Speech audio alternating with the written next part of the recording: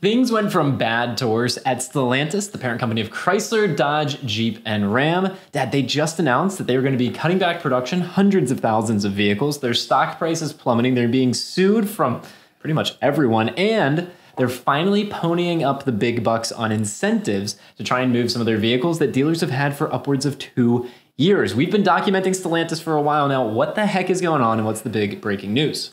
Well, the big breaking news is Stellantis has finally decided to address the elephant in the room. And the elephant, I guess, apparently got way too big for them to ignore it anymore, and that was dealer inventory.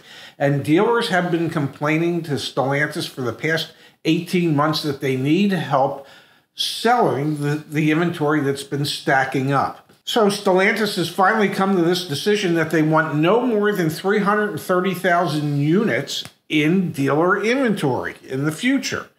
And on top of that, in order to get there, they've decided they have to cut 200,000 units out of production.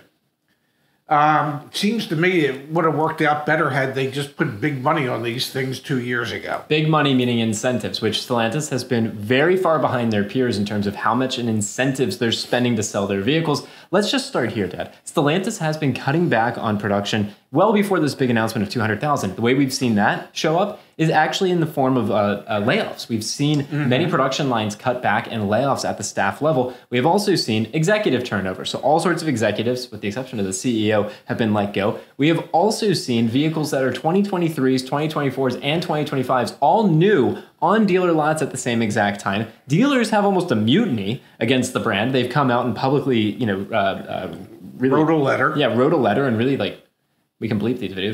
Talked the brand saying, hey, you're ruining this. Yes. Suppliers are coming after them because they feel like they're getting nickel and dimed. Like, there is all sorts of bad news when it comes to Stellantis. And for them to finally say, you know what?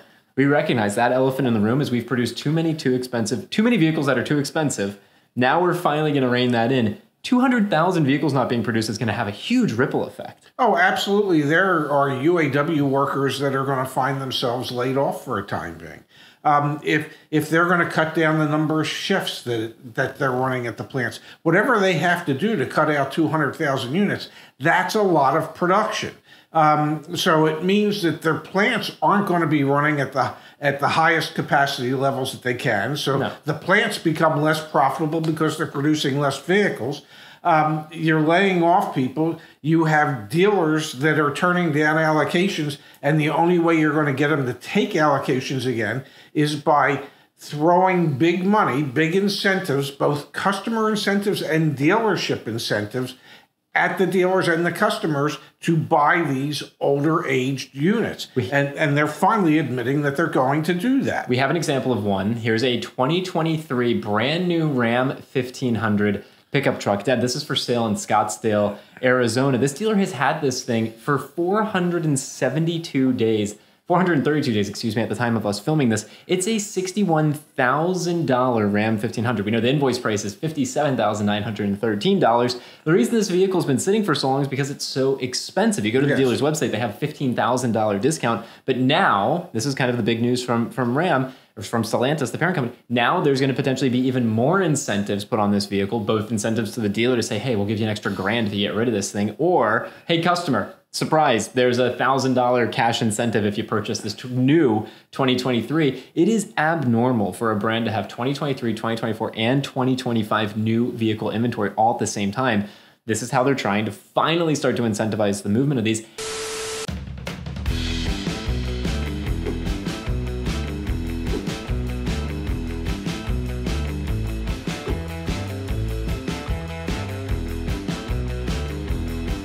And what's fascinating about this is we plugged this vehicle into caredge.com/sell just to get a sense for if I owned it or you owned it and we were selling it back to a dealer. You know, we put 1,000 miles in the little widget in the calculator. The high offer we got, Dad, was $39,200, which actually is kind of surprising. Yeah, it seemed like a lot to me. Seems like a lot. Because they're thinking that they can probably turn the car for $42,000, $43,000. The dealer at this point in time is asking, I think it was $45,800. Yep. So maybe what you do if you're a customer, you either wait a little longer for Ram to increase the size of the incentive, or you go in and say, get this thing closer to 40 grand and we have ourselves a car deal. Because that's the reality, right? We know what the real value of this vehicle is. The market says that the value is $39,200, or Echo Park would pay $37,545 as a new vehicle with a $61,000 MSRP that has not sold in a year and a half. We know that it is not a $61,000 vehicle. The market's dictating it's a sub $40,000 vehicle. What we really know is back in 2023, when it was brand new, it wasn't really a $61,000 vehicle then. And think about it. The invoice price is almost 58 grand on this thing. Like, the dealer's probably going to end up selling it for, what, 42 to 45, somewhere in there? Yes. This is a loser of all losers. Or maybe the invoice price is just super inflated to begin with to the dealer. Well, I'm sure there's a rather large amount coming back from Stellantis already on it. But yeah. They're probably going to take ultimately a loss to get rid of it because, well, it needs to go away. Two more things. One, let's talk about how we got in this situation, which is a very, very simple story. We'll go to that in a second. And then two, let's talk about Stellantis and Q4 end of year car buying, because honestly, this might be perfect. Perfect for people who are interested in Chrysler, Dodge, Jeep, or Ram products. How did we get here? Jeep has increased their average transaction prices by 61% over the past 5 years. The entire Stellantis brand or portfolio of vehicles have increased their prices by over 50% in the past 5 years. The reason we're in this situation is because Stellantis made at the executive level, at the corporate level, the decision to make more expensive vehicles and have fewer sales. And we are now seeing the ramifications of that, correct? Yes, they abandoned their customer base that they had developed over the years, hoping to expand their customer base to a more affluent group of people. Has not worked out the way they had intended. And so they're sitting on cars that no one ever asked for at these price points. So that's what got them there. They got greedy. Yeah. They raised their prices more than anybody else. They were misguided in their calculations as to what people were willing to spend for their products based on past histories. And now we find ourselves where, I mean, in my entire career, I never worked at a dealership where we had 3 model years of new cars on the ground at the same time. Never. 2, okay, might have a 2018 and 2019s, whatever, but never had a 17, 18, and 19, never had an 18, 19, or a 20.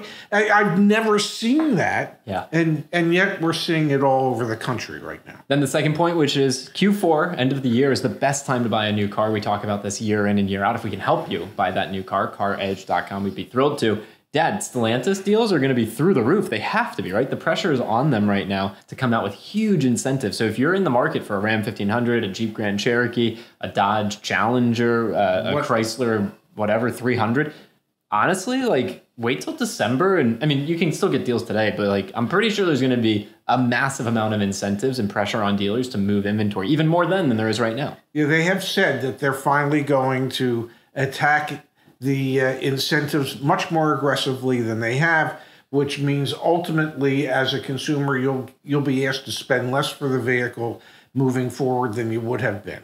Hopefully, it's not too little, too late. If it is, then truly this will become the lost automotive continent of Stellantis. If you want to get the best price when you purchase any vehicle, check out CarEdge.com and let us help you out. Thank you, Pops. Thank you.